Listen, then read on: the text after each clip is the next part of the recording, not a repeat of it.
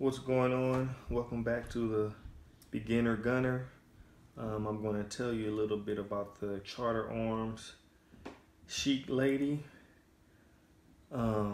Usually when I buy a product, I do quite a bit of reviews on it before I decide to purchase it. And this stems from what restaurant I'm going to eat at to what type of car I'm going to buy next. But under the circumstances, I couldn't do too much research on this particular revolver. The revolver I had in mind to purchase was a Taurus LCR, but like I said in my first video, I was pressed for time to buy a firearm, so I ended up buying the Charter Arms. So a little bit of history about the Charter Arms.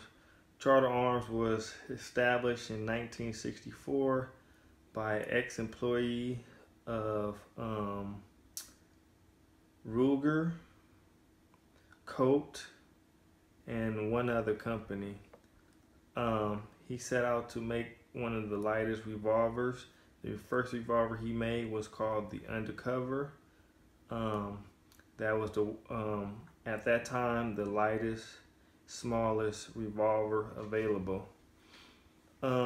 I believe Charter Arms gets somewhat of a bad rap because it was used in a couple of high-profile murders and also serial killers.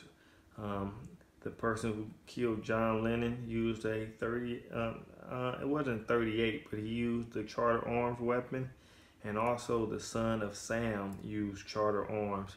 So they have that small stigma of serial killers using their particular weapon, and I know people tend to steer away from products when they get bad raps.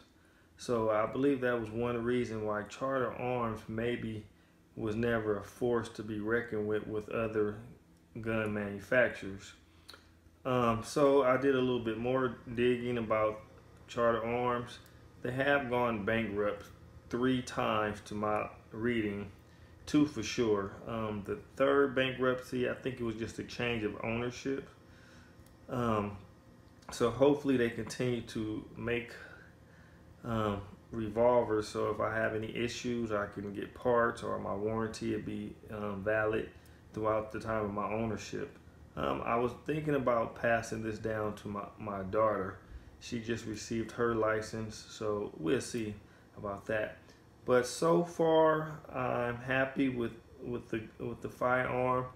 I still would like to do a full-on review of the gun and a comparisons to other revolvers that I was looking at. So stay tuned for that. This was just a quick video on the history of the Charter Arms, and there's really no, well, there is a particular reason I chose this. It was because of the pandemic, and it was the only revolver left that had a hammer. So this is a double action, single action. So that is the reason I chose this gun. There was no rhyme to it. The reason was the pandemic.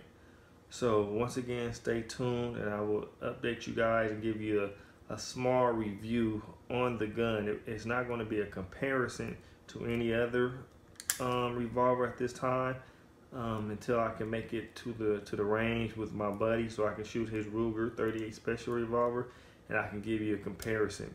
So in the next video, I'll give you the specs on this particular revolver and tell you exactly what I think of it. Thanks for watching. Continue to be a gunner, and I'll see you guys next time. This is the Beginner Gunner. Thanks for watching. Subscribe, like, and I'll talk to you guys later.